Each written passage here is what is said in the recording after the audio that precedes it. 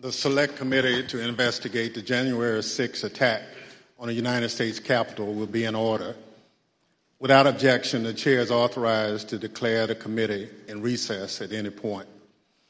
Pursuant to House Deposition Authority Regulation 10, the Chair announces the committee's approval to release the deposition material presented during today's hearing. Good morning. Last week, the Select Committee laid out a preview of our initial findings about the conspiracy overseen and directed by Donald Trump to overturn the results of the 2020 presidential election and block the transfer of power, a scheme unprecedented in American history. My colleagues and I don't want to spend time talking about ourselves during these hearings, but as someone who's run for office a few times, I can tell you at the end of a campaign, it all comes down to the numbers. The numbers tell you the winner and the loser. For the most part, the numbers don't lie. But if something doesn't add up with the numbers, you go to court to get resolution. And that's the end of the line. We accept those results. That's what it means to respect the rule of law. That's what it means to seek elective office in our democracy. Because those numbers aren't just numbers, they're votes. They're your votes. They are the will and the voice of the people. And the very least we should expect from any person seeking a position of public trust is the acceptance of the will of the people, win or lose. Donald Trump didn't. He didn't have the numbers. He went to court. He still didn't have the numbers. He lost. But he betrayed the trust of the American people. He ignored the will of the voters. He lied to his supporters and the country. And he tried to remain in office after the people had voted him out. And the courts upheld the will of the people. This morning, we'll tell the story of how Donald Trump lost an election and knew he lost an election, and as a result of his loss, decided to wage an attack on our democracy, an attack on the American people by trying to rob you of your voice in our democracy, and in doing so, lit the fuse that led to the horrific violence of January 6th, when a mob of his supporters stormed the Capitol sent by Donald Trump to stop the transfer of power. Today, my colleague from California, Ms. Lofgren, and our witnesses will detail the Select Committee's findings on these matters. But first, I will recognize our distinguished Vice Chair, Ms. Cheney of Wyoming, for any opening statement she'd care to offer. Thank you very much, Mr. Chairman. Last week, as the Chairman noted, our committee began outlining a 7-part plan overseen by President Trump to overturn the 2020 election. Today, we will begin looking at the initial part of that plan, President Trump's effort to convince millions of Americans that the election was stolen from him by overwhelming fraud. A federal court has already reviewed elements of the committee's evidence on this point and said this, quote, "In the months following the election, numerous credible sources from the president's inner circle to agency leadership and statisticians informed President Trump and Dr. Eastman that there was no evidence of election fraud," close quote, sufficient to overturn the 2020 presidential election. The court's opinion methodically documents each of the principal reasons for that conclusion, and I would urge all those watching to read it. Today, we will begin to show the American people some of our evidence. Today, you will hear much more from former Attorney General Bill Barr's recorded testimony, and you will hear in greater detail what others in the department told President Trump, that his claims of election fraud were nonsense. You will also hear much more from President Trump's own campaign experts, who had also concluded that his fraud claims could not be supported. Let me focus briefly on just 3 points now. First, you will hear firsthand testimony that the president's campaign advisors urged him to await the counting of votes and not to declare victory on election night. The president understood even before the election that many more Biden voters had voted by mail because President Trump ignored the advice of his campaign experts and told his supporters only to vote in person. Donald Trump knew before the election that the counting of those mail-in ballots in several states would not begin until late in the day and would not be complete for multiple days. This was expected, reported, and widely known. You will also hear testimony that President Trump rejected the advice of his campaign experts on election night and instead followed the course recommended by an apparently inebriated Rudy Giuliani to just claim he won and insist that the vote counting stop, to falsely claim everything was fraudulent. He falsely told the American people that the election was not legitimate. In his words, quote, a major fraud. Millions of Americans believed him. Second, pay attention to what Donald Trump and his legal team said repeatedly about Dominion voting machines. Far-flung conspiracies with a deceased Venezuelan communist allegedly pulling the strings. This was, quote, complete nonsense, as Bill Barr said. President Trump's own campaign advisors, his Department of Justice, and his cybersecurity experts all told him the same thing. Here, for example, is White House lawyer Eric Hirschman. His view was shared by many of the Trump team whom we interviewed. I thought the Dominion stuff I never saw any evidence whatsoever to sustain those allegations. And third, as Mike Pence's staff started to get a sense for what Donald Trump had planned for January 6th, they called the campaign experts to give them a briefing on election fraud and all the other election claims. On January 2nd, the general counsel of the Trump campaign, Matthew Morgan, this is the campaign's chief lawyer, summarized what the campaign had concluded weeks earlier, that none of the arguments about fraud or anything else could actually change the outcome of the election.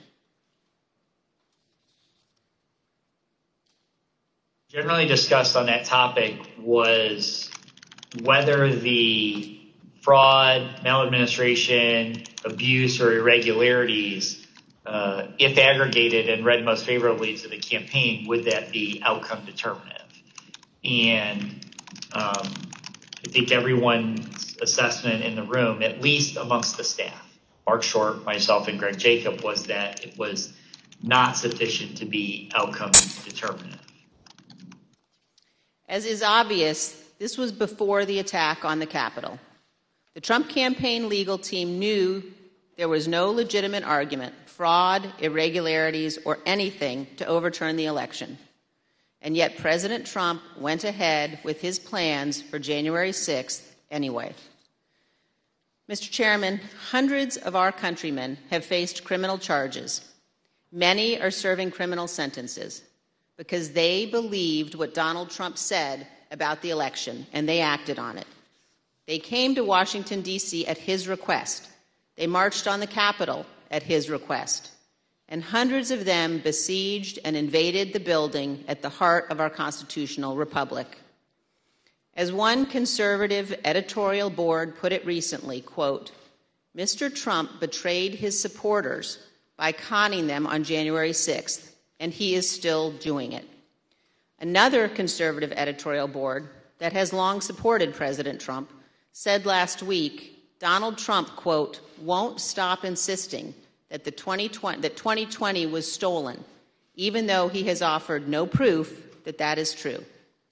And this, Donald Trump now, quote, clings to more fantastical theories, such as Dinesh D'Souza's debunked 2,000 mules, even as recounts in Arizona, Georgia, and Wisconsin confirm Trump lost. Those are the correct conclusions to draw from the evidence gathered by this committee.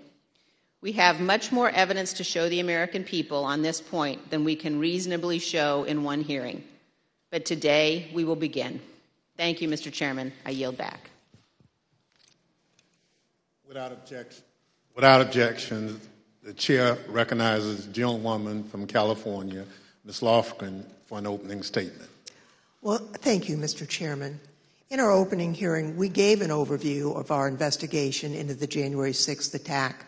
The plot to overthrow the election was complex and had many parts, which we'll explore in remaining hearings. But today, we examine the false narrative that the 2020 election was, quote, stolen. Former President Trump's plan to overturn the election relied on a sustained effort to deceive millions of Americans with knowingly false claims of election fraud. All elements of the plot relied on convincing his supporters about these false claims. Today, we'll demonstrate the 2020 election was not stolen. The American people elected President Joe Biden. We'll present evidence that Mr. Trump's claims of election fraud were false, that he and his closest advisors knew those claims were false, but they continued to peddle them anyway, right up until the moments before a mob of Trump supporters attacked the Capitol. We'll also show that the Trump campaign used these false claims of election fraud to raise hundreds of millions of dollars from supporters who were told their donations were for the legal fight in the courts. But the Trump campaign didn't use the money for that. The big lie was also a big ripoff. The former president laid the groundwork for these false claims well in advance of the election. As early as April 2020, Mr. Trump claimed that the only way he could lose an election would be as a result of fraud. You know the things with bundling and all of the things that are happening with votes by mail, where thousands of votes are gathered, and I'm not going to say which party does it, but thousands of votes are gathered and they come in and they're dumped in a location, and then all of a sudden you lose elections that you think you're going to win. The only way we're going to lose this election is if the election is rigged. Remember that. It's the only way we're going to lose this election. This is going to be a fraud like you've never seen. Did you see what's going on? Take a look at West Virginia, mailmen selling the ballots. They're being sold. They're being dumped in rivers. This is a horrible thing for our country. This is not going to end well. Mr. Trump decided even before the election that regardless of the facts and the truth, if he lost the election, he would claim it was rigged. Mr. Trump was right about one thing. It did not end well. On election night, Mr. Trump claimed even before the votes were counted that his loss was a result of fraud. Now, Thursday, we had testimony from Attorney General Barr about the Department of Justice investigation of Mr. Trump's fraud claims. Barr told Trump directly that his claims were BS. Yet, after hearing the truth and that warning from the AG, Mr. Trump continued to peddle the false claims of fraud. You'll hear detailed testimony from Attorney General Barr describing the various election fraud claims the Department of Justice investigated. He'll tell you how he told Mr. Trump repeatedly that there was no merit to those claims.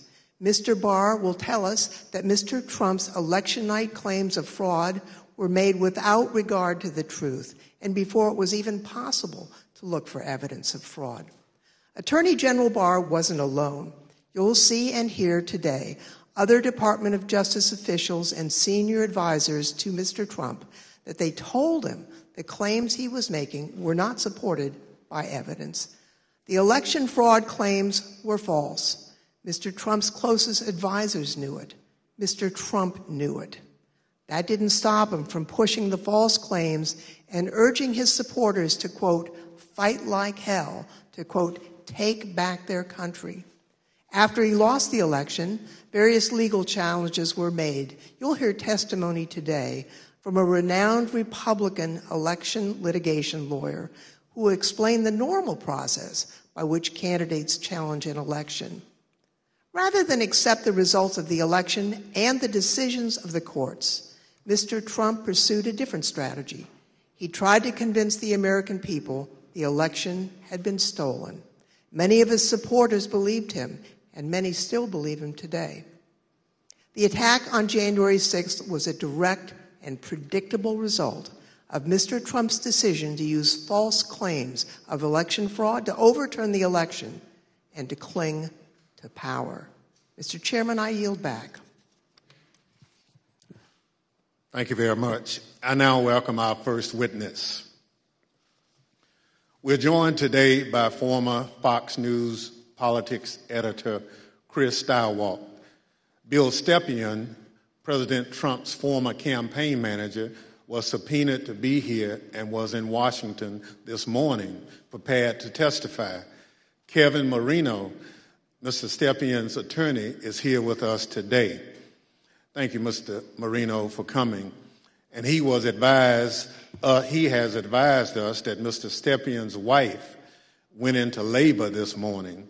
Mr. Stepien unexpectedly had to travel to be with his wife, and we wish him the best. Due to the depth and rigor of our investigation, we have several hours of Mr. Stepien's testimony from when we interviewed him in February, and we will be presenting that testimony today. I'll now swear in our witness. The witness will please stand and raise his right hand. Do you swear or affirm on the penalty of perjury that the testimony you're about to give is the truth, the whole truth, and nothing but the truth? So help you God. Thank you. You may be seated. Let the record reflect the witness answered in the affirmative. I now recognize myself for questions. I want to start by showing a video that tells the story of what was going on in the Trump White House on election night in November of 2020. Do you remember where you were on the night of the election, November the 3rd? I was at the White House. You know where specifically over the course of that night you spent your time within the White House? There was an event that was organized in the residence, so I moved between the residence, a room sort of off the residence where some family members were. I take it the president was upstairs in the residence.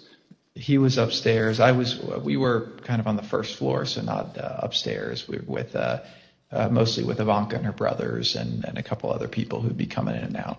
Can you just describe the atmosphere? What were people expecting that night when you got to the White House? I think that there was, typically for people who show up there on election night, it's going to be a self-select, more positive environment. I think people were a little bit nervous, not knowing what was going to happen with the red wave or the red mirage as the debate was being carried out. The Fox News Decision Desk is calling Arizona for Joe Biden.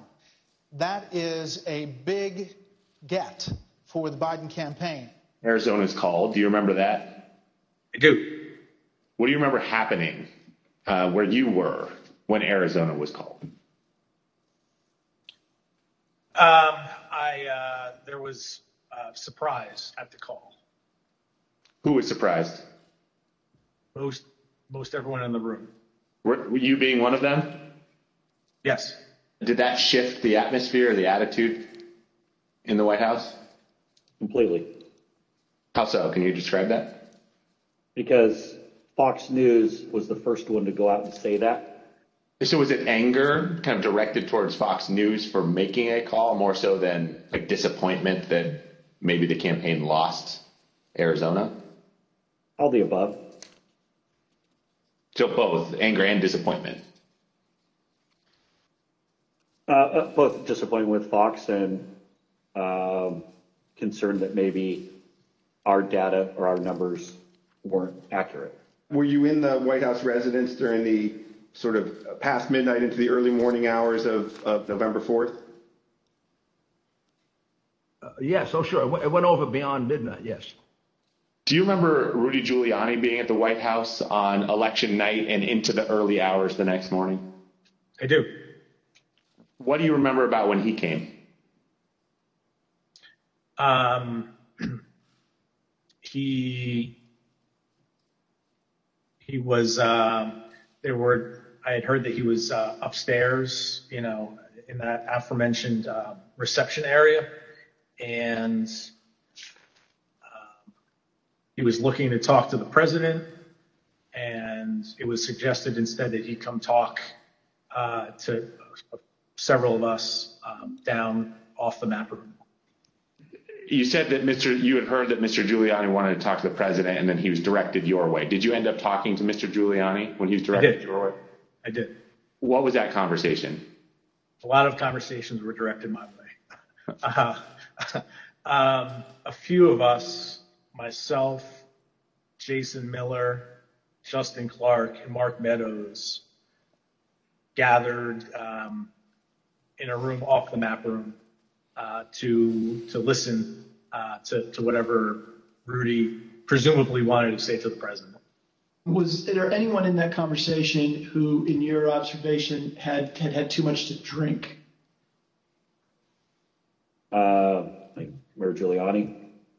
Tell me more about that. What was your observation about his potential intoxication during that discussion about what the president should say when he's addressed the nation on election night? And the mayor was definitely intoxicated, but I do not know that his level of intoxication when he spoke with the president, for example. Were you part of any discussions with the people I mentioned, Mr. Stepien, Mr. Meadows, or anyone else, about whether the president should make any sort of speech on election night? I mean, I spoke to the president.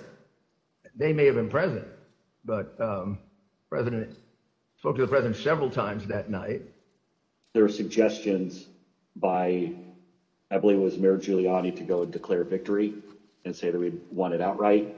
It was far too early to be making any calls like that. Ballots were still being counted. Ballots were still going to be counted for days. And it was far too early to be making any proclamation like that. I remember saying that, to the best of my memory, I was saying that we should not go and declare victory until we had a better sense of the numbers. Okay. Can you be more specific about that conversation, in particular what Mayor Giuliani said, your response, and then anybody else in the room's response? I think effectively Mayor Giuliani was saying, we won it. They're stealing it from us. Where'd all the votes come from? We need to go say that we won. And essentially that anyone who didn't agree with that position was being weak. What was your view at the time as to what he should or shouldn't say?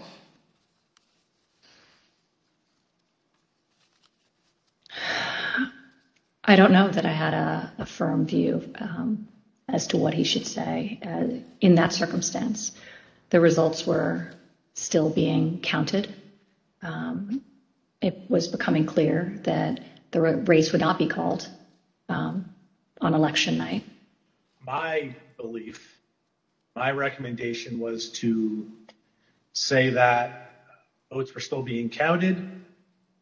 It's too early to tell, too early to call the race, but we proud of the race we ran, and we think we're in good position, and we'll have more to say about this the next day or the next day whenever we had something to say. And did anybody who was a part of that conversation disagree with your message? Yes. Who was that? The president disagreed with that. I don't recall the particular words. He thought I was wrong. He told me so, and that they were gonna go he was gonna go in a different direction. This is a fraud on the American public. This is an embarrassment to our country. We were getting ready to win this election. Frankly, we did win this election.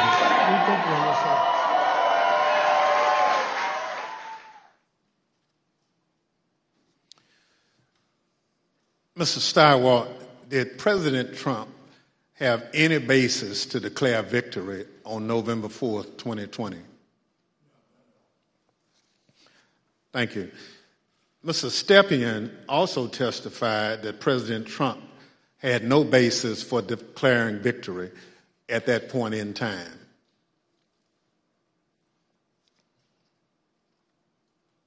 My belief, my recommendation was to say that votes were still being counted.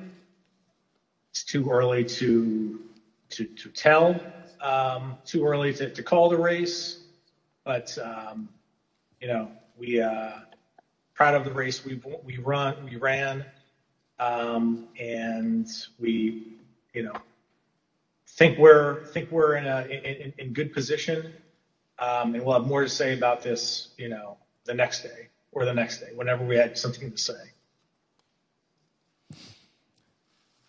Thank you. Mr. Stilwell, after the votes were counted, who won the presidential election of 2020? Joseph Robinette Biden, Jr. of the great state of Delaware. Thank you. That's the bottom line.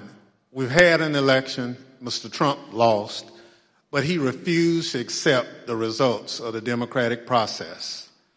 Pursuant to Section 5C8 of House Resolution 503, I now recognize the gentlewoman from California, Ms. Lofgren, for questions. Well, thank you, Mr. Chairman. Mr. Schauwald, I'd like you to explain a term that was thrown around a lot during the election, and that's the so-called red mirage. What does that mean? So, in the 40 or 50 years, let's say, that Americans have increasingly chosen to vote by mail or early or absentee, Democrats prefer that method of voting more than Republicans do. So basically, in every election, Republicans win Election Day and Democrats win the early vote. And then you wait and start counting, and it depends on which ones you count first, but usually it's Election Day votes that get counted first. And you see the Republicans shoot ahead, and then the process of bailing and binding and unbinding all those mail-in votes. And some states like Pennsylvania refuse to count the votes first, so you have to wait for all of that to come in. So in every election, certainly a national election, you expect to see the Republican with a lead, but it's not really a lead. When you put together a jigsaw puzzle, it doesn't matter which piece you put in first. It ends up with the same image. So for us, who cares? But that's because no candidate had ever tried to avail themselves of this quirk in the election counting system. We had gone to pains, and I'm proud of the pains we went to make sure that we were informing viewers that this was going to happen, because the Trump campaign and the president had made it clear that they were going to try to exploit this anomaly. And we knew it was going to be bigger because the percentage of early votes was higher, right? We went from about 45% of the votes being early and absentee to, because of the pandemic, that increased by about 50%. So we knew it would be longer, we knew it would be more. So we wanted to keep telling viewers, hey, look, the number that you see here is sort of irrelevant because it's only a small percentage of these votes. So this red mirage, that's really what you expected to happen on election night? Happens every time. Thank you, Mr. Stilwell. Now, I'd like to play a clip of Attorney General Bill Barr, who also explains what was expected to happen on election night. Right out of the box on election night, the president claimed that there was major fraud underway. I mean, this happened, as far as I could tell, before there was actually any potential of looking at evidence. And it seemed to be based on the dynamic that at the end of the evening, a lot of Democratic votes came in, which changed the vote counts in certain states. And that seemed to be the basis for this broad claim that there was major fraud. And I didn't think much of that because people had been talking for weeks, and everyone understood for weeks that that was going to be what happened on election night. Mr. Stepien obviously could not be with us today, and it's proper for him to be with his wife as they welcome their child.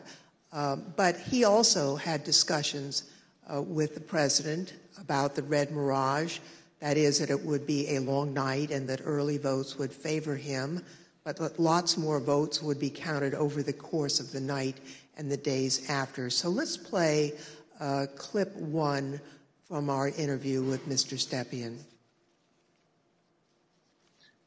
I recounted back to that conversation with him, in which I said, just like I said in 2016 was going to be a long night. I told him in 2020 that, it was going to be a process again, as, the early returns are going to be, positive, and we're going to, be watching the returns of ballots as, they rolled in thereafter. So is it fair to say you're trying to present what you thought would be a realistic picture of what might happen over the course of that night, being election night? That night and the days that followed. Yeah, I always told the president the truth, and I think he expected that from me, and I told him it was going to be a process. It was going to be, we're going to have to wait and see how this turned out. So I just like I did in 2016, I did the same thing in 2020. So let's watch a short clip of President Trump speaking after he received that information from his campaign advisors. We want all voting to stop. We don't want them to find any ballots at 4 o'clock in the morning and add them to the list. So when former President Trump said that, it contradicted what his advisors had warned would happen. We all know that mail-in ballots played an important role in the 2020 election. However, President Trump continuously discouraged mail-in voting. Mr. Stepien was so concerned about the president's position on mail-in voting that in the summer of 2020, he met with President Trump along with House Minority Leader Kevin McCarthy. Let's play clip 4. Meeting that was had, in particular, I invited Kevin McCarthy to join the meeting, he being of like mind on the issue with me, in which we made our case for why we believed mail-in voting not to be a bad thing for his campaign. But the president's mind was made up, and he understands, how many times to, go to the well on a particular topic. Yeah, I understand. Tell me a little bit more about the argument that you and Mr. McCarthy made to the president in that meeting as to why it wasn't a bad thing that mail-in voting was available. Largely two pillars to that argument, both of which I've previously mentioned. One, leaving a good deal to chance, pushing or urging your voters to vote only on election day leaves a lot to chance. That's A. And B, also previously mentioned, the fact that the Trump campaign, Republican National Committee, the Republican Party had an advantage of grassroots workers and volunteers on the ground that would allow, an advantage to enhance return rates of ballots that were mailed. Those were the two pillars of the argument. I see. And what, if anything, do you recall Representative McCarthy saying during that meeting? We were echoing the same argument. I mean, his words echoed mine, and vice versa on those two topics. Mr. Stirewalt, you were at the decision desk at Fox News on election night, and you called Arizona early for President Biden, which was controversial. How did you make that call, and where did you think the race stood in the early hours of the next day? Well, it was really controversial to our competitors who we beat so badly by making the correct call first. Our decision desk was the best in the business, and I was very proud to be a part of it. Because we had partnered with the Associated Press and the National Opinion Research Center at the University of Chicago, thanks to my colleague and friend Arnon Mishkin, had built a wonderful device for forecasting the outcomes of elections. So we had a different set of data than our competitors did. We had more research, and we had a better system, and we had a great team. So what you're waiting to see is, do the actual votes match up with the expectations in the poll? The real votes are testing the quality of your poll in targeted precincts and in targeted places. And let me tell you, our poll in Arizona was beautiful. And it was doing just what we wanted it to do, and it was cooking up just right. And at some point, and I forget exactly who, but at some point it became clear that Arizona was getting ready to make a call. So we, my boss, Bill Stepien, said we're not making any call until everybody says yes, because that was always our policy, unanimity. And you have to understand, in this room, you have, the best. People from academia, Democrats, Republicans, a broad cross-section of people who had worked together for a decade, who are really serious about this stuff. So we knew it would be a consequential call because it was one of 5 states that really mattered, right? Wisconsin, Michigan, Pennsylvania, Georgia, Arizona were the ones that we were watching. We knew it would be significant to call any one of those 5, but we already knew Trump's chances were very small and getting smaller based on what we had seen. So we were able to make the call early. We were able to beat the competition. We looked around the room, everybody says yay, and on we go. And by the time we found out how much everybody was freaking out and losing their minds over this call, we were already trying to call the next state. We had already moved on. We were to Georgia, we were to North Carolina, we were looking at these other states. So we thought we were pleased but not surprised. I see. After the election, as of November 7th, in your judgment, what were the chances of President Trump winning the election? After that point? Yes. None. I mean, I guess it's always possible that you could have, a truckload of ballots be found somewhere, I suppose. But once you get into this space, ahead of today, I thought about what are the largest margins that could ever be overturned by a recount, and the kind of stuff that we heard Mike Pence talking about, sounding like a normal Republican that night when he said, we'll keep every challenge. Nothing like that. In a recount, you're talking about hundreds of votes. When we think about calling a race, one of the things that we would think about is it outside the margin of a recount? And when we think about that margin, we think about, in modern history, you're talking about 1,000 votes, 1,500 votes at the way, way outside. Normally, you're talking about hundreds of votes, maybe 300 votes that are going to change. So the idea that through any normal process in any of these states, remember, he had to do it thrice, right? He needed 3 of these states to change. And in order to do that, I mean, you're at an infant. You're better off to play the Powerball than to have that come in. On November 7th, the other major news outlets called the race for President Biden. Now, Mr. Stepien told the committee that he thought the odds were, and this is a quote, very, very, very bleak, and held a meeting with the president that same day. Let's show clip 8. Video clip 8. I mean, with each day that wore on, the trajectory of the race on election night, Trump ahead in many states, and as that week wore on, as the 3rd became the 4th, became the 5th, and so on and so forth, and the vote by mail ballots were tabulated, Trump's lead, grew more narrow, and in some places, Biden surpassed, Trump in the vote totals. So as the week wore on, as we paid attention to those numbers multiple times a day, internally, I was feeling less confident for sure. What was your view on the state of the election at that point? Very, very, very bleak.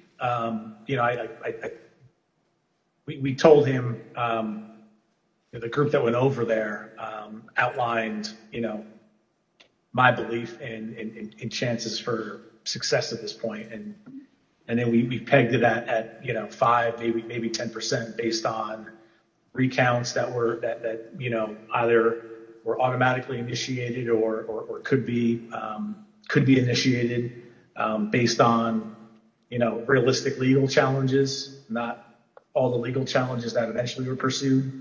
But it was, my belief is that it was a very, very, 5 to 10%. It's not a very good, optimistic outlook.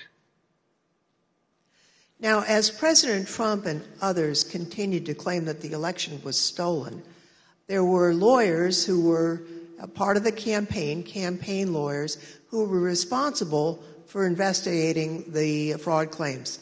That includes Alex Cannon, who could not validate the claims that were being made, including those being made by the president. Let's roll video 13. This is an email. It's two emails, actually. The first is from Alex Cannon to you and Faith McPherson. And then you forward that email on to Mark Meadows, Justin Clark, and Jason Miller, the subject being AZ Federal ID voters. If you look at the original email there, it says, Bill, we completed the AZ analysis you requested. I assume that's about Arizona. And because of the substantial uncertainty surrounding the databases, this is a highly unreliable way to identify ineligible voters. Can you explain the task that you gave to Ms. Cannon for this Arizona analysis? Sure. Previously, I described some of my frustration with some of the claims that people would throw at President Trump regarding, you need to look at this, this happened in this state or that happened in that state. And it would be, those would flow to us to look into. I talked about that before, I think. Yeah. This is an example of that. I recall in Arizona, someone had thrown out, I believe this to be the claim, that there were thousands of illegal citizens, people not eligible to vote, having cast their ballots in Arizona. Someone had thrown out that claim to President Trump. And with, the margins being as close as they were, as I previously described, that could potentially matter. So this wild claim is thrown out, which, on its face didn't seem, realistic or possible to me. I asked Alex to look at the claim, and I haven't read this full email, but I recall the response to that. The reality of that was not illegal citizens voting in the election. I think it was like overseas voters voting in the election. So obviously, people who were eligible to vote.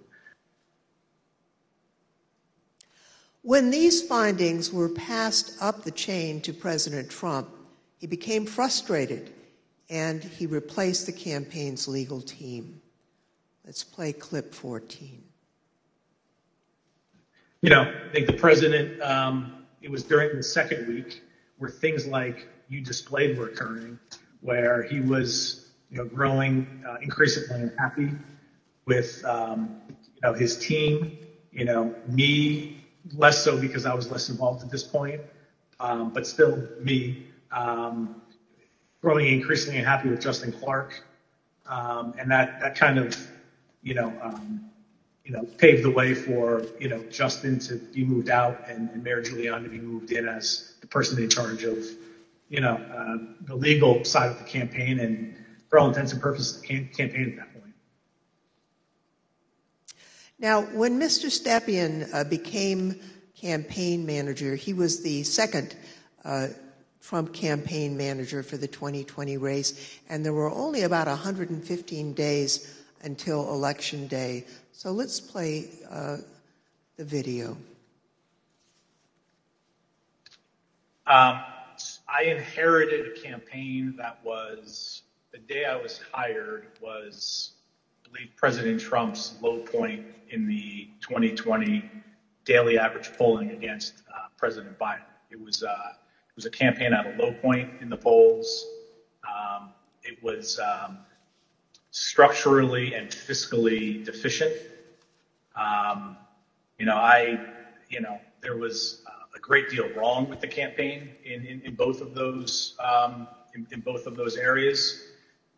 So most of my day spent fixing and I think I took over with 115 days left in the campaign. Most of my time was spent fixing the things that could be fixed with 115 days left in the campaign.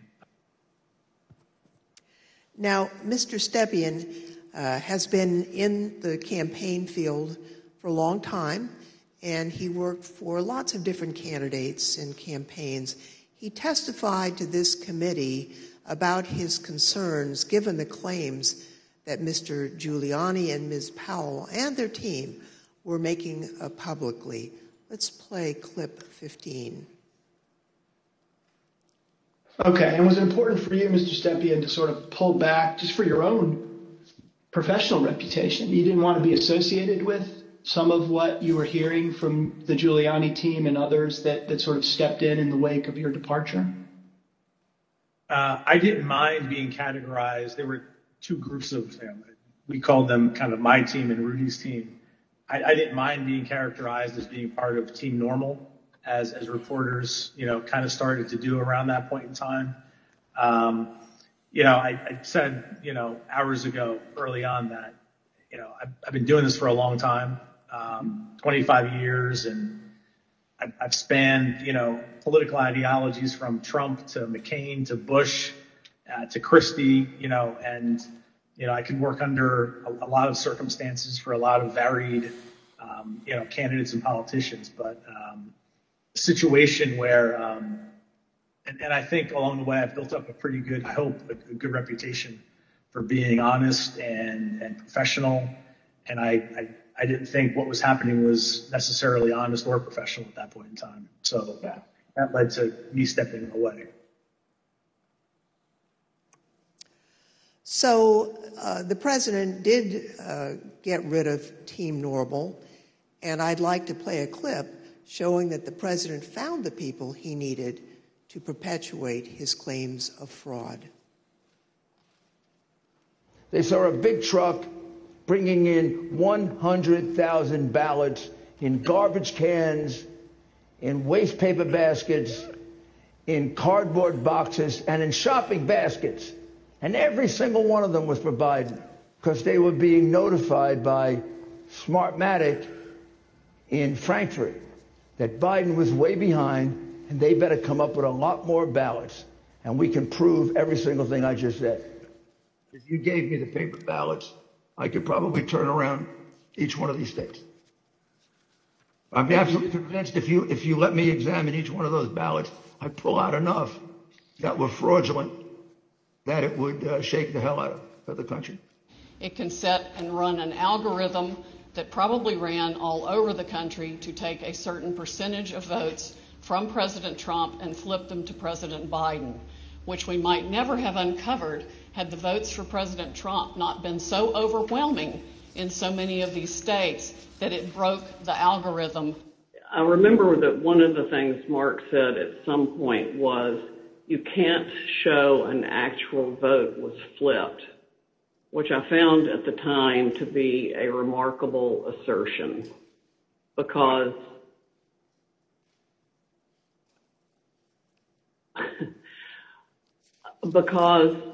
you don't have to have the gun to see the body lying on the floor bleeding out with 5 bullet holes in it was killed by a gun.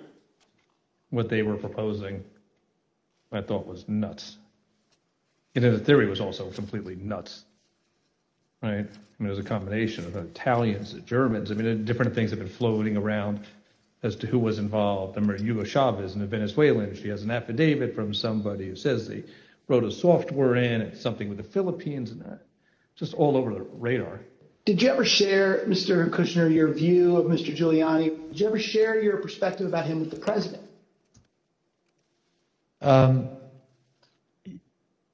I guess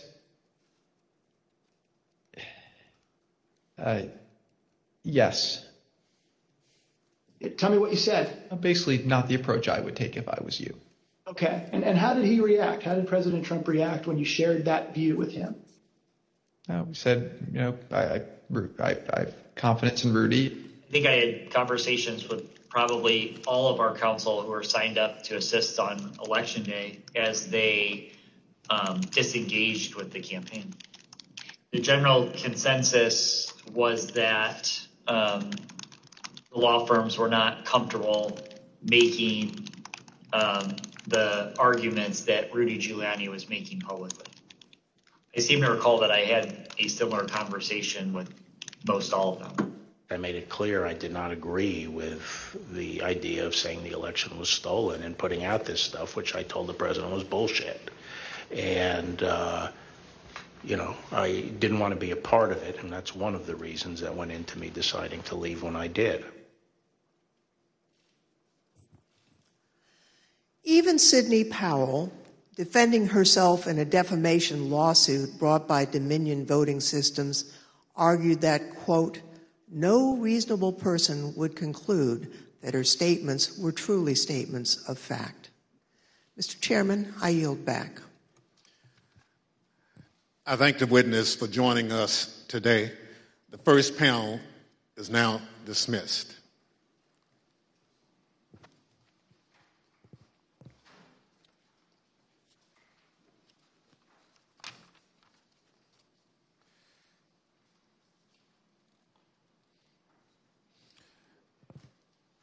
Without objection, the chair recognizes the gentlewoman from California, Ms. Lofgren. Thank you, Mr. Chairman. Last week, we presented the testimony of former Attorney General Bill Barr, who testified before this committee. Today, we present additional evidence, including his testimony that former President Trump started making claims of election fraud immediately after the election, and that Barr concluded the claims were untrue. Now, due to the length of Attorney General Barr's testimony, we're only going to include relevant portions at the hearing today. So let's play the video. The department, in fact, when we received specific and credible allegations of fraud, made an effort to look into these to satisfy ourselves that they were without merit. And I was in the posture of trying to figure out, there was an avalanche of all these allegations of fraud that built up over a number of days, and it was like playing whack-a-mole because something would come out one day and then the next day it would be another issue. Also, I was influenced by the fact that all the early claims that I understood were completely bogus and silly and usually based on complete misinformation. And so I didn't consider the quality of claims right out of the box to give me any, feeling that there was really substance here. For the first time since the election, the Attorney General spoke personally with the President on November 23rd, and this was at the White House. Let's play the video, please. So on November 23rd, I hadn't spoken to the President since the election, and in fact, as I said, since the middle of October, roughly. And it was a little getting awkward because obviously he had lost the election and I hadn't said anything to him. And so Cipollone said, I think it's time you come over here.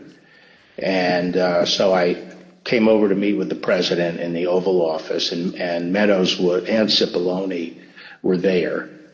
And the President, and this is leading up to this conversation with Kushner, the President said there had been major fraud and that as soon as the facts were out, the results of the election would be reversed.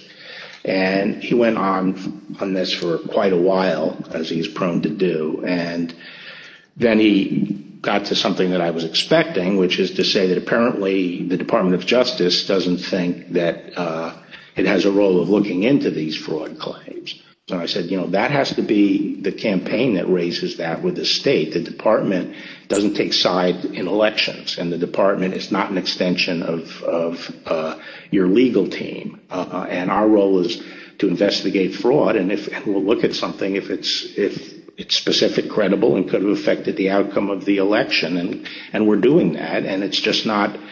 They're just not meritorious. They're not panning out.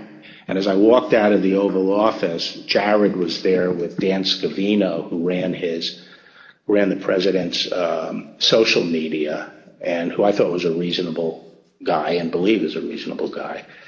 And I said, how long is he going to carry on with this stolen election stuff? Where's this going to go? And by that time, Meadows had caught up with me and leaving the office, and caught up with me and said that he said, look, I think that he's becoming more realistic and knows that there's a limit to how far he can take this. And then Jared said, yeah, we're working on this. We're working on it. Even after his attorney general told him his claims of election fraud were false, President Trump continued to promote these claims.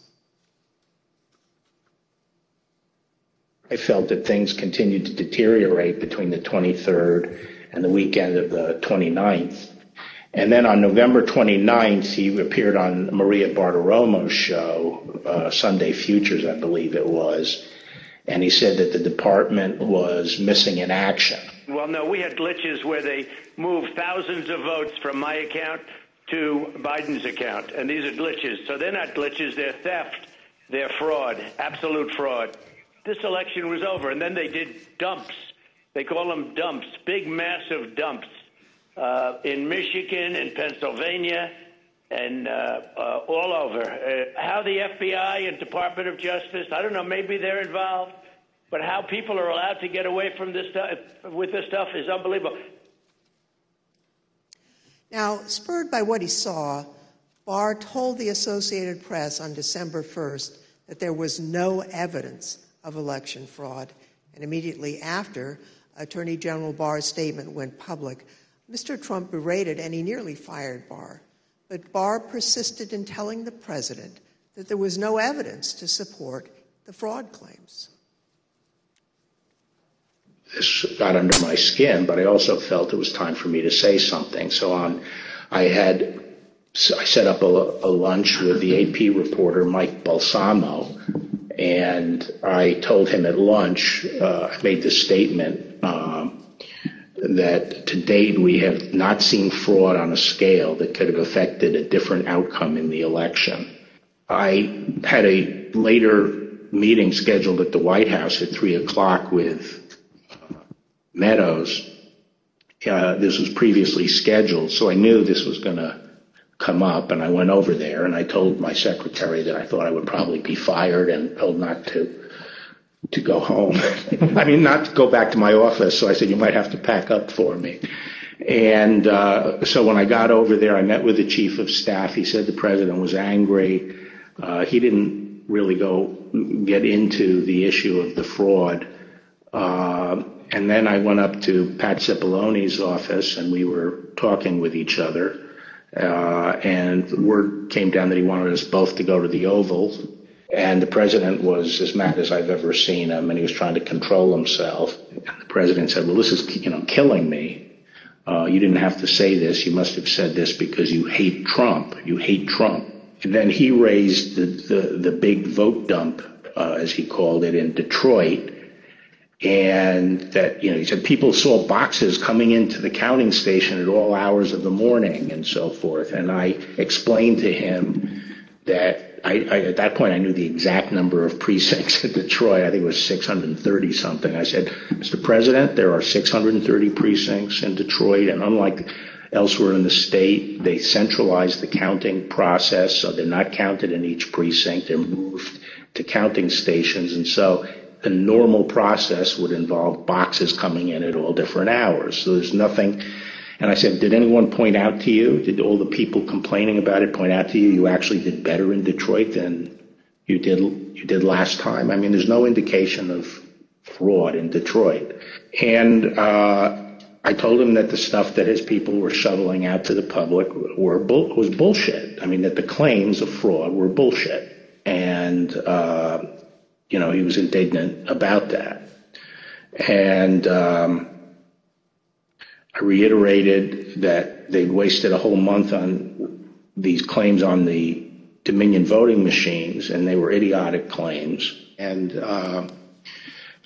I specifically raised the Dominion voting machines, which I found to be among the most disturbing allegations. Disturbing in the sense that I saw absolutely zero basis for the allegations, but they were made in such a sensational way that they obviously were influencing a lot of people, members of the public, that there was this systemic corruption in the system and that their votes didn't count and that these machines controlled by somebody else were actually determining it, which was complete nonsense.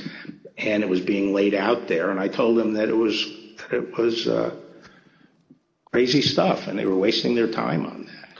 And it was doing a grave disservice to the country. Okay, so the very next day, the president released a video rehashing some of the very same claims that his chief law enforcement officer had told him were, quote, nonsense. Here's an example. This is Michigan. At 6:31 in the morning, a vote dump of 149,772 votes came in unexpectedly. We were winning by a lot. That batch was received in horror. We have a company that's very suspect. Its name is Dominion. With the turn of a dial or the change of a chip, you can press a button for Trump and the vote goes to Biden. What kind of a system is this? Barr again told the president that there was nothing to these claims on December 14th. When I walked in, sat down, he went off on a monologue saying that there was now definitive evidence involving fraud through the Dominion machines. And a report had been prepared by a very reputable cybersecurity firm, which he identified as Allied Security Operations Group, and he held up the report, and then he asked that a copy of it be made for me. And while a copy was being made, he said, this is absolute proof that the Dominion machines were rigged. The report means that I'm going to have a second term. And then he gave me a copy of the report. And as he talked more and more about it, I sat there flipping through the report and looking through it. And to be frank, it looked very amateurish to me. Didn't have the credentials of the people involved, but I didn't see any real qualifications. And the statements were made very conclusory, like, these machines were designed to, engage in fraud or something to that effect, but I didn't see any supporting information for it. And I was somewhat demoralized because I thought, boy, if he really believes this stuff, he has, lost contact with he's become detached from reality if he really believes this stuff.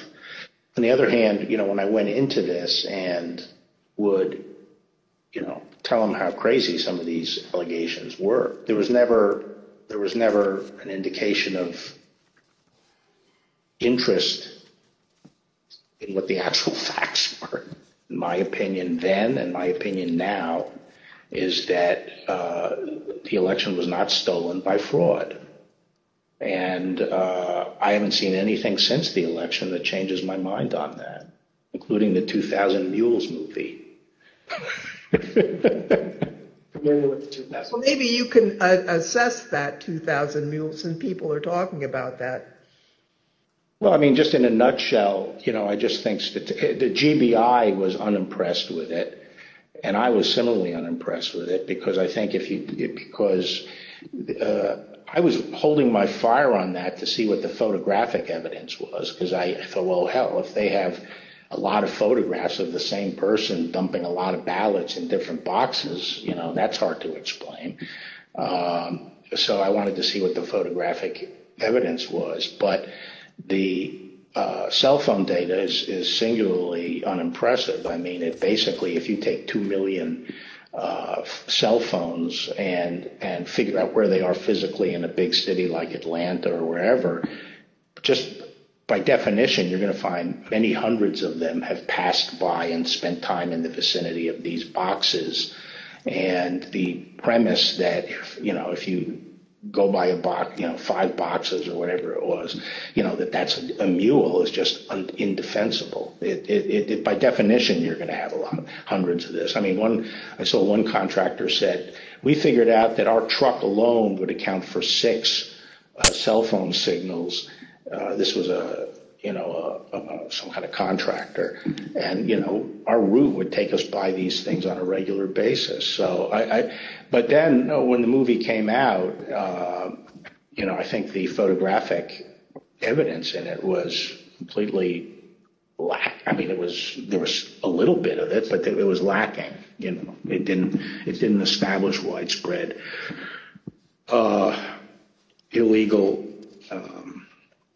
harvesting. The other thing is people don't understand is that it's not clear that even if you can show harvesting, that changes the results of the election. The courts are not going to throw out votes and then figure out what votes were harvested and throw them out. It's still the burden on the challenging party to show that illegal votes were cast. Votes were the result of undue influence or bribes, or there was really, the person was non compos mentis. But absent that evidence, I just didn't see courts throwing out votes anyway. I felt that before the election, it was possible to talk sense to the president. And while you sometimes had to engage in, a big wrestling match with him, that it was possible to keep things on track. But I felt that after the election, he didn't seem to be listening, and I didn't think it was, that I was inclined not to stay around if he wasn't listening to advice from me or his other cabinet secretaries. So on December 14th, Barr quit.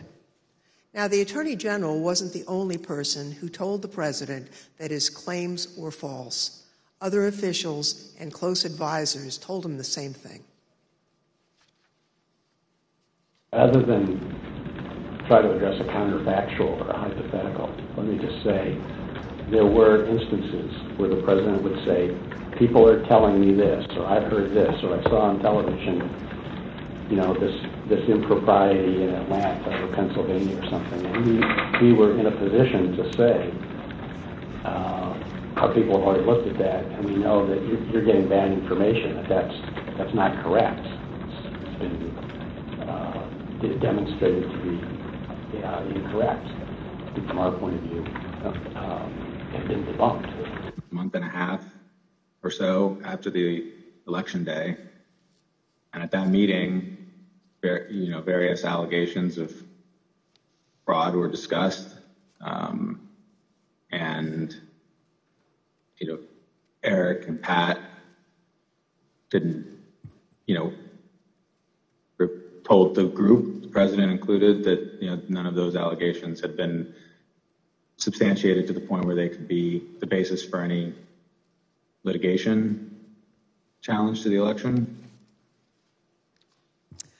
President Trump's own vice president and his top advisors also knew that there wasn't evidence to support the claims that the president was making. Anyone else other than Mr. Meadows who asked you about the status, outside of your legal group, Mr. Morgan and the others you mentioned, anyone else who asked you the status of what you were finding in your assessment of it? Yes, sir. Who's that? Peter Navarro. When did you talk to Mr. Navarro? Mid-November. Around the same time as Mr. Meadows? Yes, sir. And tell me about that conversation. I recall him asking me questions about Dominion and maybe some other categories of allegations of voter fraud.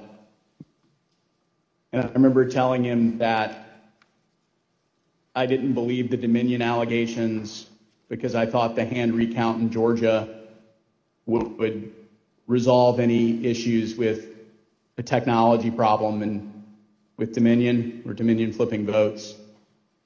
And I mentioned at that time that the CISA, Chris Krebs, had recently released a report saying that the election was secure. And I believe Mr. Navarro accused me of being an agent of the deep state working with Chris Krebs against the president. And I never took another phone call from Mr. Navarro. Anyone else besides Mr. Meadows, Mr. Navarro, Mr. Hirschman that you had discussions with inquiring about what you were finding in your review of the allegations that were pouring in?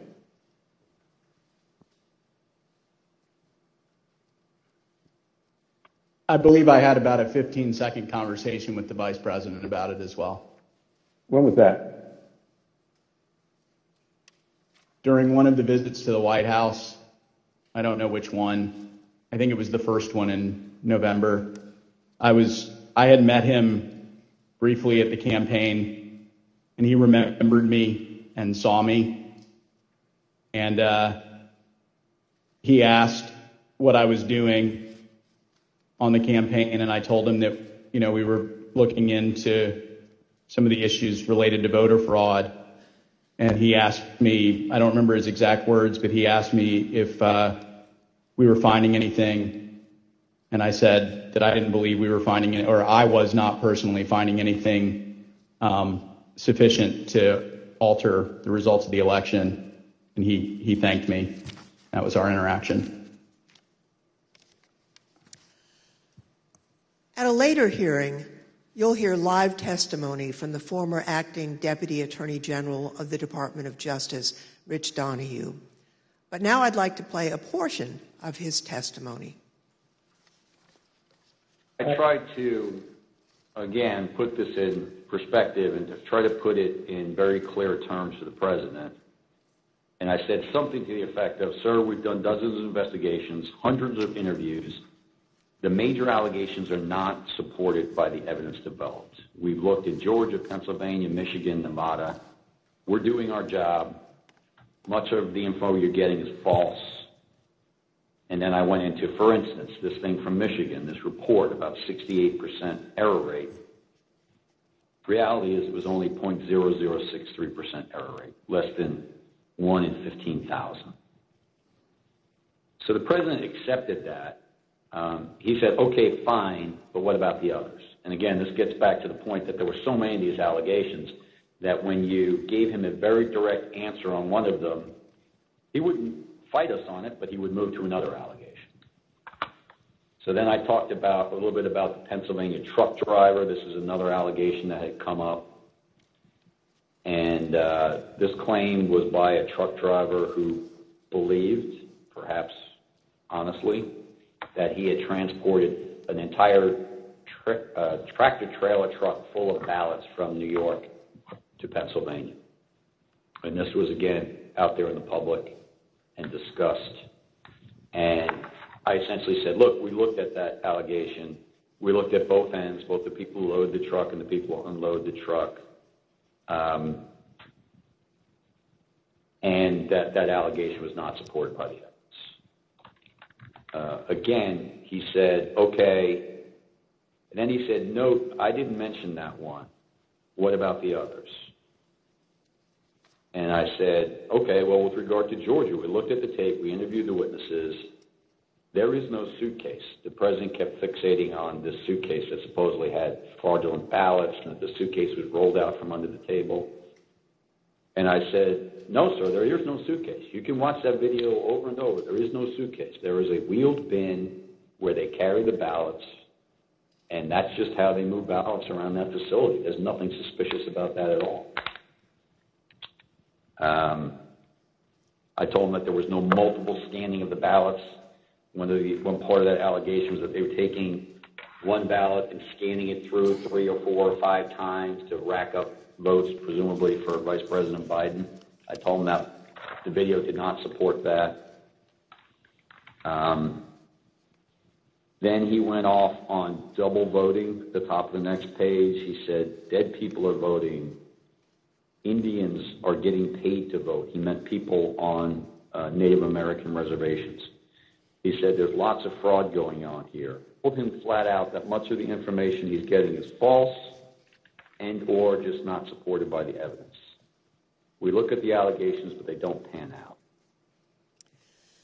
Mr. Barr and his advisors were not the only ones who determined that the president's allegations regarding Dominion voting machines were false. So, Mr. Chairman, I ask unanimous consent to include in the record of this hearing reports issued by the Department of Homeland Security's Cybersecurity and Infrastructure Security Agency, otherwise known as CISA, that addressed and rejected the claims of manipulation of voting machines in the 2020 election.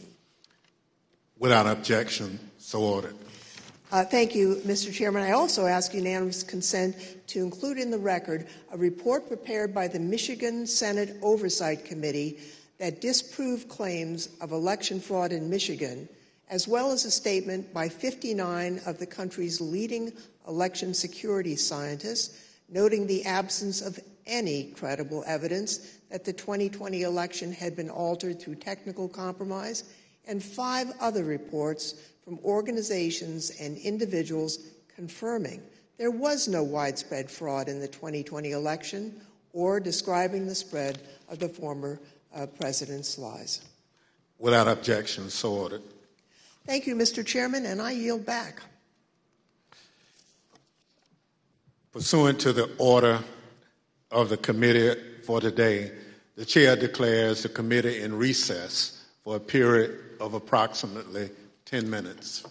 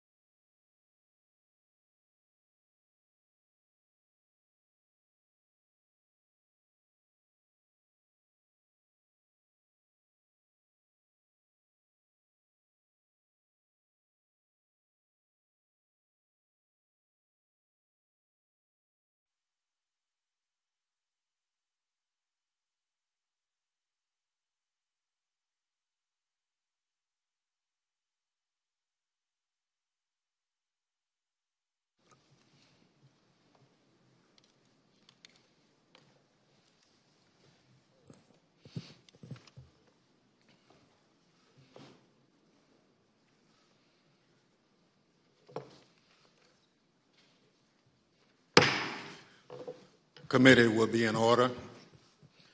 I now welcome our second panel of witnesses. We're joined today by B.J. Pack, Al Smith, and Ben Ginsberg. Mr. Pack is the former United States Attorney for the Northern District of Georgia. Mr. Smith is a former city commissioner for the city of Philadelphia, where he served for more than 10 years. Mr. Ginsberg is one of the leading election law attorneys in the country and has represented Republican presidential candidates in election litigation dating back to 2000, where he represented George W. Bush in the Bush v. Gore litigation. I will now swear in our witnesses. Please stand and raise your right hand. Do you swear or affirm on the penalty of perjury that the testimony you're about to give is the truth, the whole truth, and nothing but the truth? So help you God. Thank you. Please be seated.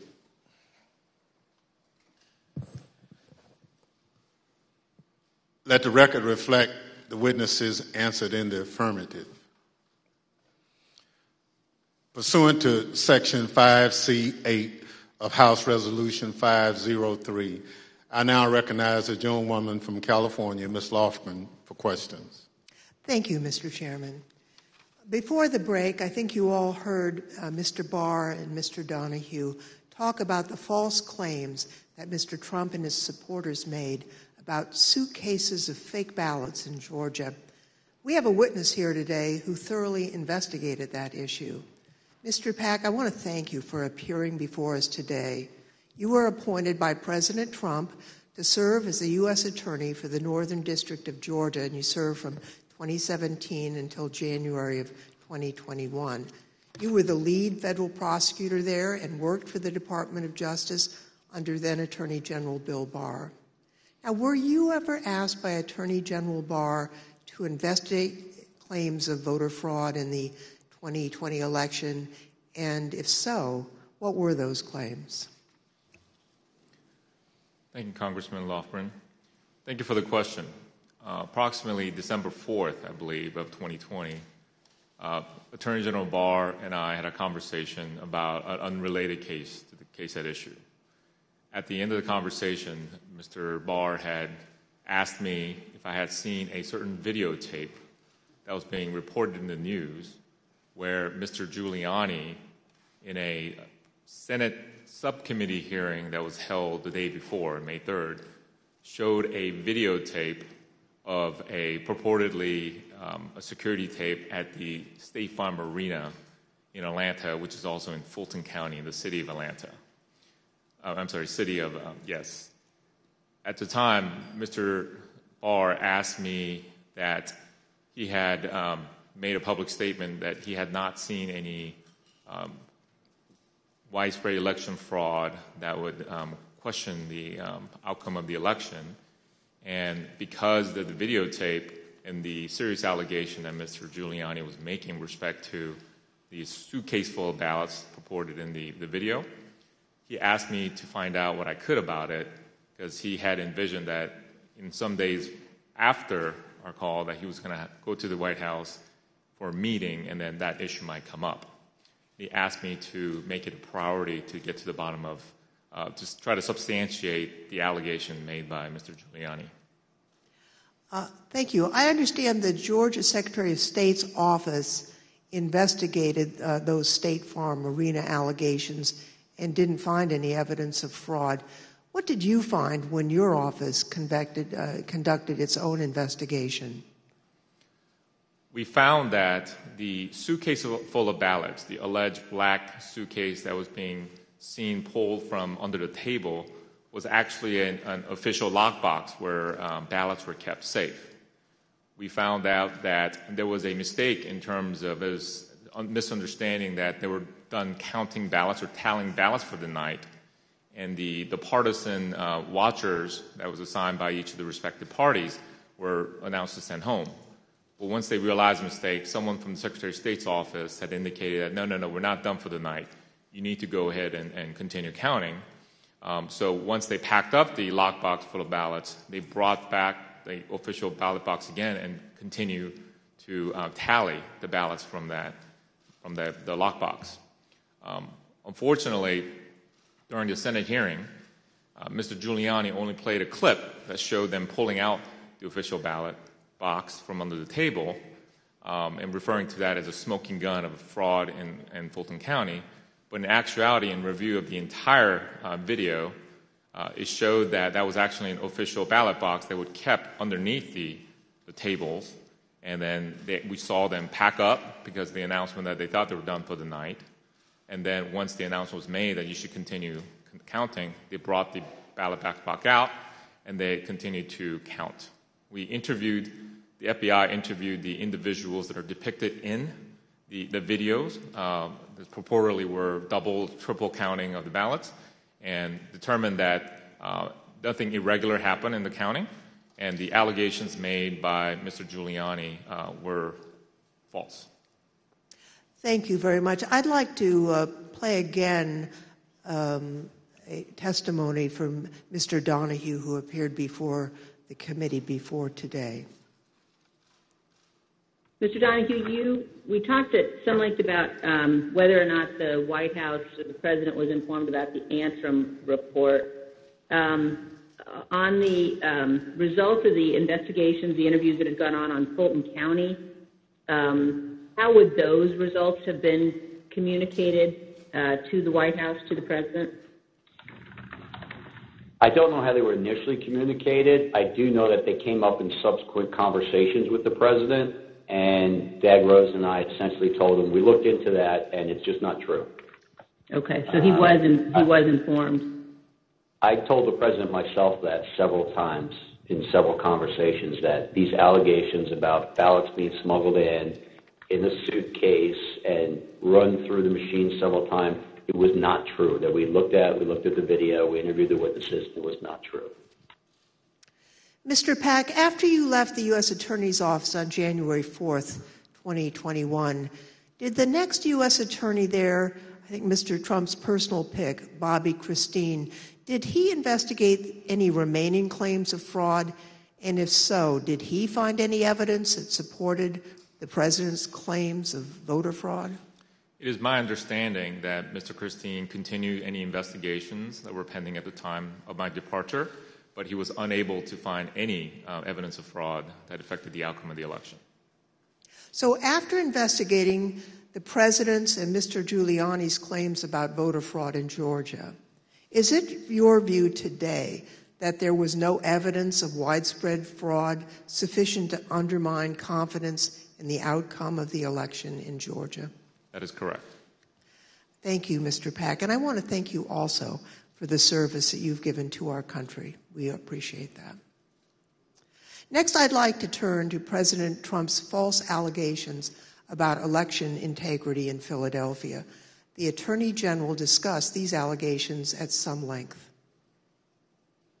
You know, the idea, the President has repeatedly suggested that there was some kind of outpouring of unexpected votes in inner city areas like Philadelphia. As recently as January 13th, when he walked off the NPR set, he was asked by the interviewer, what's your evidence of fraud? And he said more people voted in Philadelphia than there were voters.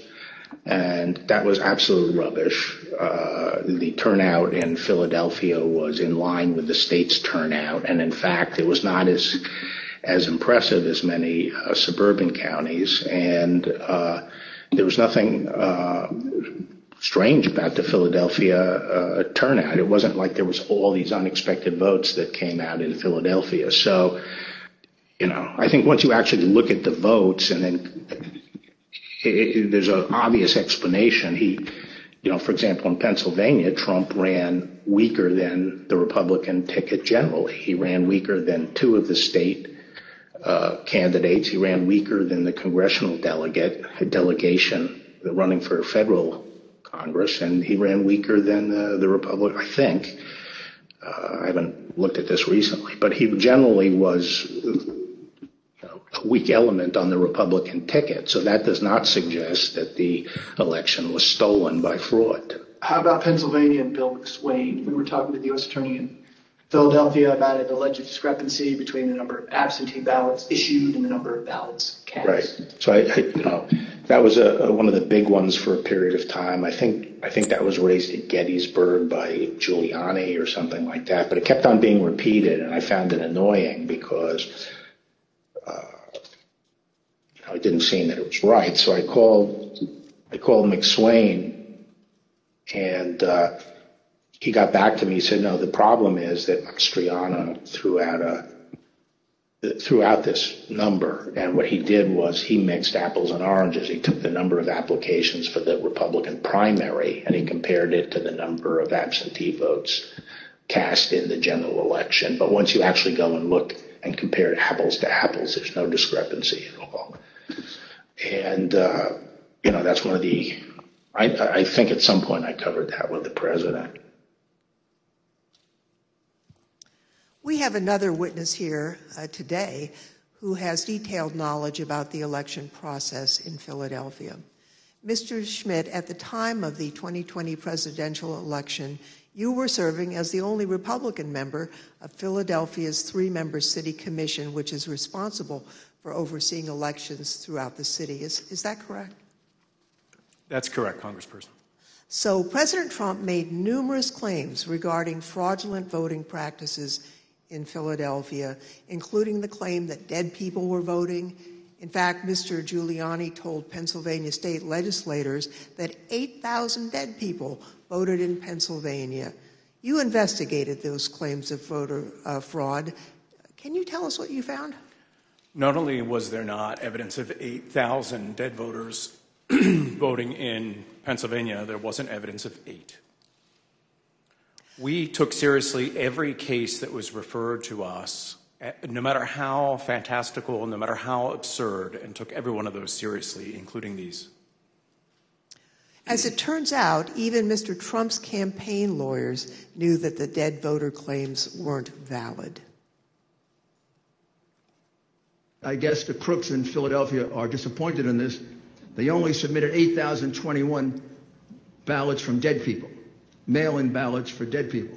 It's probably easier for dead people to submit mail-in ballots than it is to vote in person. Rudy was, at this stage of his life, in the same ability to manage things at this level or not. And obviously, I think Bernie Kerik publicly said it. They never proved the allegations that they were making, and they were trying to develop.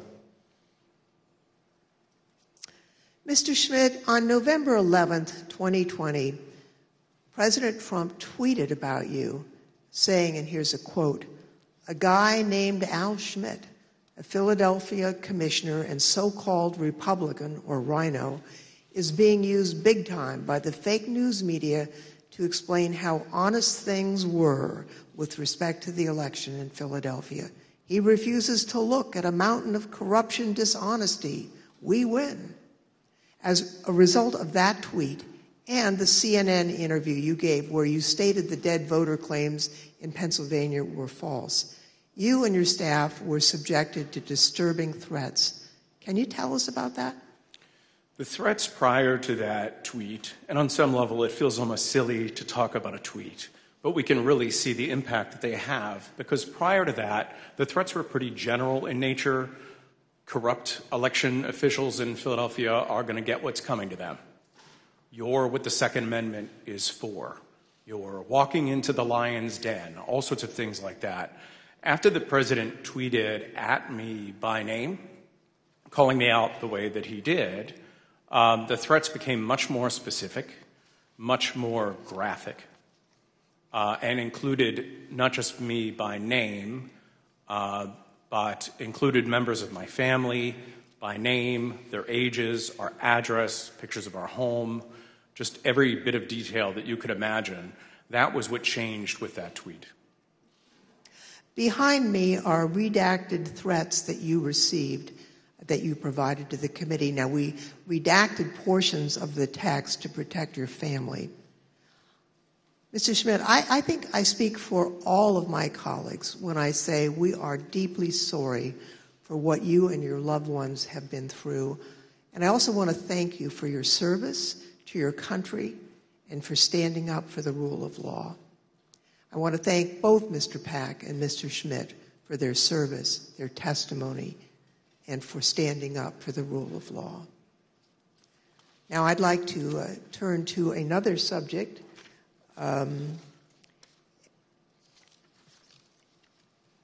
courts in our country provide a legitimate venue for campaigns to challenge what they view as irregular election practices. Now, courts have the final say on how the law applies to those challenges. We have a renowned legal expert here to address the Trump campaign's activities in court. Mr. Ginsburg, you've spent your entire career representing Republicans in election-related litigation. You served as the National Counsel on Republican presidential campaigns in 2000, in 2004, and in 2012. You played a key role in the 2000 Florida recount that led to the Supreme Court's decision in Bush v. Gore. You served as the co-chair of the Presidential Commission on Election Administration. I think it's fair to say you're the most prominent Republican lawyer who's litigated in the election field. Now, you've analyzed the Trump campaign's litigation pretty carefully. What's the normal process for post-election litigation? How is the Trump campaign's different from the kinds of post-election litigation you've been involved in and know about? In the normal course of things, any campaign on the night of the election and the days after will do a couple of different things. One is that they'll analyze precinct results to look for abnormalities in the results, and they'll send people to those precincts to ask more questions. Secondly, all campaigns will have poll watchers and poll workers and observers in the polling place. And so campaigns will talk to those people if they saw any irregularities that could cause problems in the election. Now, the Trump campaign talked pre-election about having 50,000 poll workers. So presumably, they did have eyes on the ground in all these places. And so in the normal course of things, a campaign will analyze the reports that come in. Trump campaign had a couple of basic problems, however. Number one, the 2020 election was not close. In 2000, that was 537 and close. In this election, the most narrow margin was 10,000 and something in Arizona, and you just don't make up those sorts of numbers in recounts. And when the claims of fraud and irregularities were made, you've heard very compelling testimony from Mr. Stepien, from Matt Morgan, from Alex Cannon about those claims and how they didn't believe them. And so that put the Trump campaign on sort of a process of bringing cases without the actual evidence that you have to have in which the process is designed to bring out. So are you aware of any instance in which a court found the Trump campaign's fraud claims to be credible? No, there was never that instance. In all the cases that were brought, and I've looked at the more than 60 that include more than 180 counts, and no, the simple fact is that the Trump campaign did not make its case. The Select Committee has identified 62 post-election lawsuits filed by the Trump campaign and his allies between November 4th, 2020 and January 6th, 2021. Those cases resulted in 61 losses and only a single victory, which actually didn't affect the outcome for either candidate. Despite those 61 losses, President Trump and his allies claim that the courts refused to hear them out, and as a result, they never had their day in court. Mr. Ginsburg, what do you say about the claims that Mr. Trump wasn't given an opportunity to provide the evidence they had of voter fraud? Did they have their day in court? They did have their day in court. About half of those cases that you mentioned were dismissed at the procedural stage for a lack of standing. The proper people didn't bring the case, or there wasn't sufficient evidence and it got dismissed on a motion to dismiss. But in the other, there was discussion of the merits that that was contained in the complaints. And in no instance did a court find that the charges of fraud were real. And it's also worth noting that even if the Trump campaign complained that it did not have its day in court, there have been post-election reviews in each of the 6 battleground states that could have made a difference. And those ranged from the somewhat farcical Cyber Ninjas case in Arizona to the Michigan Senate report that was mentioned earlier, the hand recount in Georgia that Mr. Pack addressed. And in each one of those instances, there was no credible evidence of fraud produced by the Trump campaign or his supporters. Thank you. As Mr. Ginsburg has explained, there are no cases where the Trump campaign was able to convince a court that there was widespread fraud or irregularities in the 2020 election. Over and over, judges appointed by Democrats and Republicans alike directly refuted this false narrative. They called out the Trump campaign's lack of evidence for its claims, and the judges did that even in cases where they could have simply thrown out the lawsuit without writing a word. You can see behind me a few excerpts from the decisions in these 62 cases. The Trump campaign's lack of evidence was criticized by judges across the political spectrum. In Pennsylvania, a Trump-appointed judge concluded, quote, "Charges require specific allegations and proof. We have neither here." Another Trump-appointed judge warned that if cases like these succeeded, quote, "Any disappointed loser in a presidential election able to hire a team of clever lawyers could flag claimed deviations from election results and cast doubt on election results." The list goes on and on. Allegations are called, quote, "an amalgamation of theories, conjecture, and speculation." In another, strained legal arguments without merit, unsupported by evidence, derived from wholly unreliable sources, a fundamental and obvious misreading of the Constitution. The rejection of President Trump's litigation efforts was overwhelming. 22 federal judges appointed by Republican presidents, including 10 appointed by President Trump himself, and at least 24 elected or appointed Republican state judges dismissed the president's claims. At least 11 lawyers have been referred for disciplinary proceedings due to bad faith and baseless efforts to undermine the outcome of the 2020 presidential election.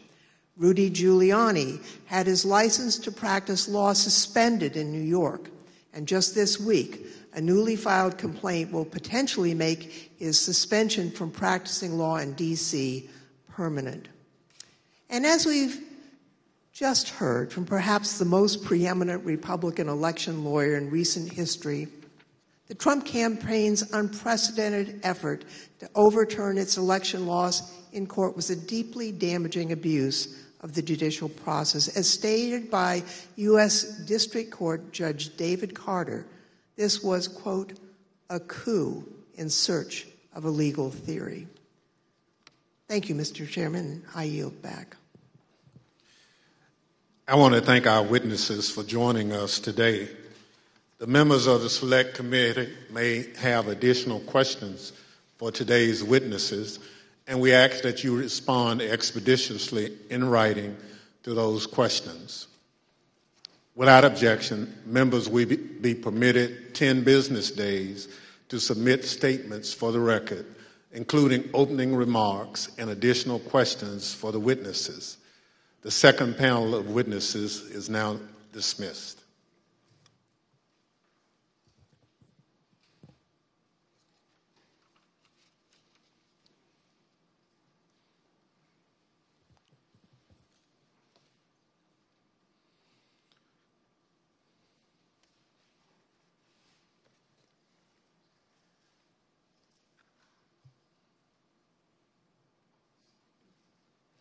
Without objection, the chair recognizes the gentlewoman from California, Ms. Lofgren, for a closing statement. Thank you, Mr. Chairman. Now that we understand the litigation efforts by President Trump and his allies, I'd like to present additional actions taken by the Trump campaign during this time. President Trump continued to push the stolen election narrative, even though he and his allies knew that their litigation efforts, making the same claim, had failed. Now, it's worth pointing out that litigation generally does not continue past the safe harbor date of December 14th. But the fact that this litigation went on, well, that decision makes more sense when you consider the Trump campaign's fundraising tactics. Because if the litigation had stopped on December 14th, there would have been no fight to defend the election and no clear path to continue to raise millions of dollars. Mr. Chairman, at this time, I'd ask for unanimous consent to include in the record a video presentation describing how President Trump used the lies he told to raise millions of dollars from the American people. These fundraising schemes were also part of the effort to disseminate the false claims of election fraud. Without objection, so. My name is Amanda Wick, and I'm Senior Investigative Counsel with the House Select Committee to investigate the January 6th attack on the United States Capitol. Between Election Day and January 6th, the Trump campaign sent millions of fundraising emails to Trump supporters, sometimes as many as 25 a day. The emails claimed the, quote, left-wing mob was undermining the election, implored supporters to, quote, step up to protect the integrity of the election, and encouraged them to, quote, fight back. But as the Select Committee has demonstrated, the Trump campaign knew these claims of voter fraud were false, yet they continued to barrage small-dollar donors with emails, encouraging them to donate to something called the Official Election Defense Fund. The Select Committee discovered no such fund existed. I don't believe there is actually a fund called the Election Defense Fund. Is it fair to say that the Election Defense Fund was another, I think we called it a marketing tactic? Yes. And tell us about these funds as marketing tactics. Just a topic matter where money could potentially go to be, how money could potentially be used. The claims that the election was stolen were so successful, President Trump and his allies raised $250 million, nearly $100 million in the first week after the election. On November 9th, 2020, President Trump created a separate entity called the Save America PAC. Most of the money raised went to this newly created PAC, not to election-related litigation. The Select Committee discovered that the Save America PAC made millions of dollars of contributions to pro-Trump organizations, including $1 million to Trump Chief of Staff Mark Meadows' charitable foundation, $1 million to the America First Policy Institute, a conservative organization which employs several former Trump administration officials, $204,857 to the Trump Hotel Collection, and over $5 million to Event Strategies, Inc., the company that ran President Trump's January 6th rally on the Ellipse. All of us here today do not want to see our election victory stolen by emboldened radical left Democrats, which is what they're doing. The evidence developed by the Select Committee highlights how the Trump campaign aggressively pushed false election claims to fundraise, telling supporters it would be used to fight voter fraud that did not exist. The emails continued through January 6th, even as President Trump spoke on the Ellipse. 30 minutes after the last fundraising email was sent, the Capitol was breached.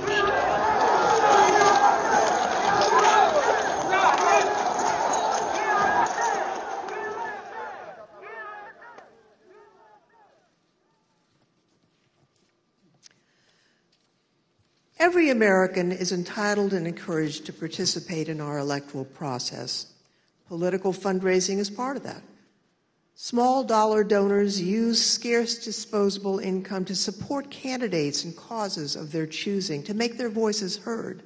And those donors deserve the truth about what those funds will be used for. Throughout the committee's investigation, we found evidence that the Trump campaign and its surrogates misled donors as to where their funds would go and what they would be used for. So not only was there the big lie, there was the big ripoff. Donors deserve to know where their funds are really going. They deserve better than what President Trump and his team did. Mr. Chairman, I yield back. Without objection, the chair recognizes the gentlewoman from Wyoming, Ms. Cheney, for a closing statement. Thank you very much, Mr. Chairman. Mr. Chairman, I would like to thank all of our witnesses today, and I'd also like to, in particular, wish Mr. Stepien and his family all the best on the arrival of a new baby. Today's hearing, Mr. Chairman, was very narrowly focused, and in the coming days, you will see the committee move on to President Trump's broader planning for January 6th, including his plan to corrupt the Department of Justice and his detailed planning with lawyer John Eastman to pressure the Vice President, state legislatures, state officials, and others to overturn the election. Let me leave you today with one clip to preview what you will see in one of our hearings to come. This is the testimony of White House lawyer Eric Hirschman. John Eastman called Mr. Hirschman the day after January 6th, and here is how that conversation went. I said to him, "Are you out of your effing mind?" Right? I said, I only want to hear two words coming out of your mouth from now on. Orderly transition.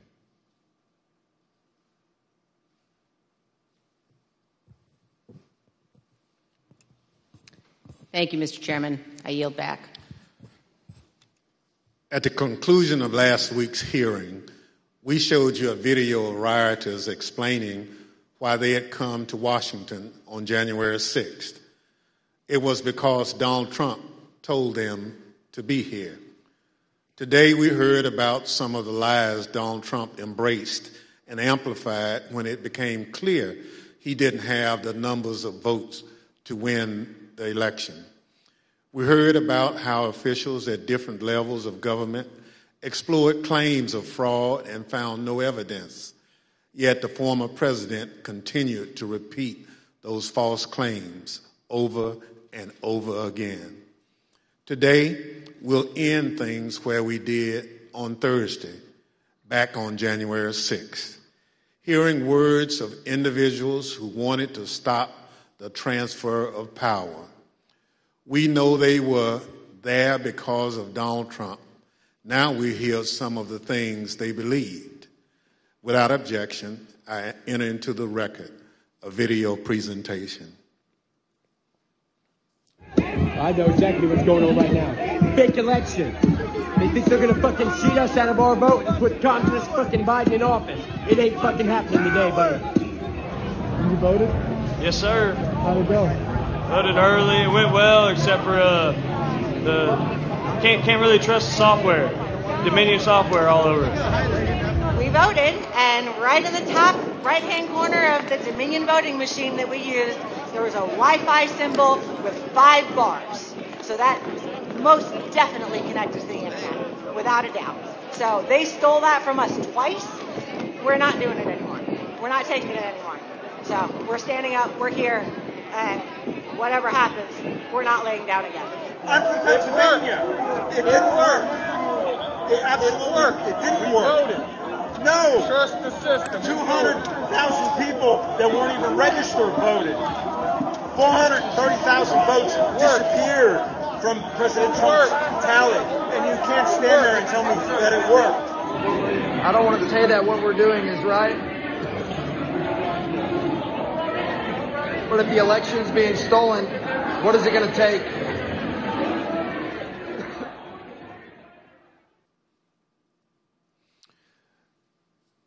The chair requests those in the hearing room remain seated until the Capitol Police have escorted members from the room.